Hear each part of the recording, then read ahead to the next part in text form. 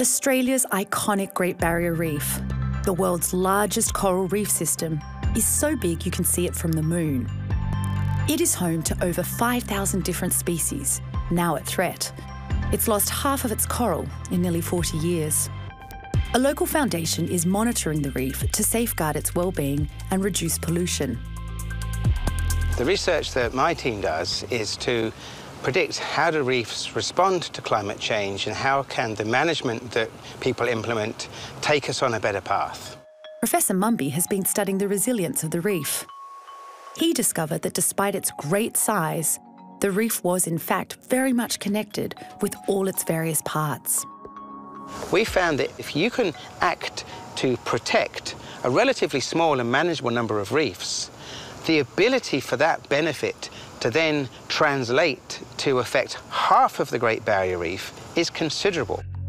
The foundation is a beneficiary of the Australian government's 2050 long-term sustainability plan for protecting and managing the Great Barrier Reef.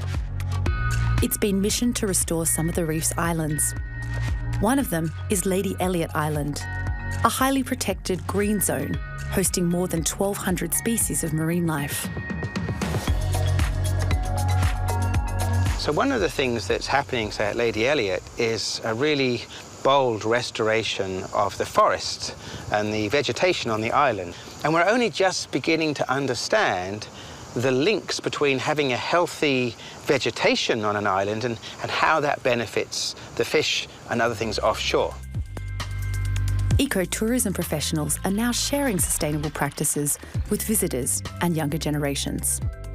We must educate people. We owe it to people to help them to learn. The more that we educate, the more hope we've got of changing the problems we face on this planet today.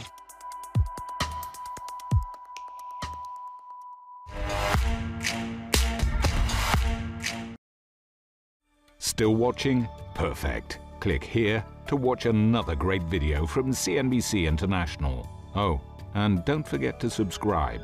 Thanks for watching.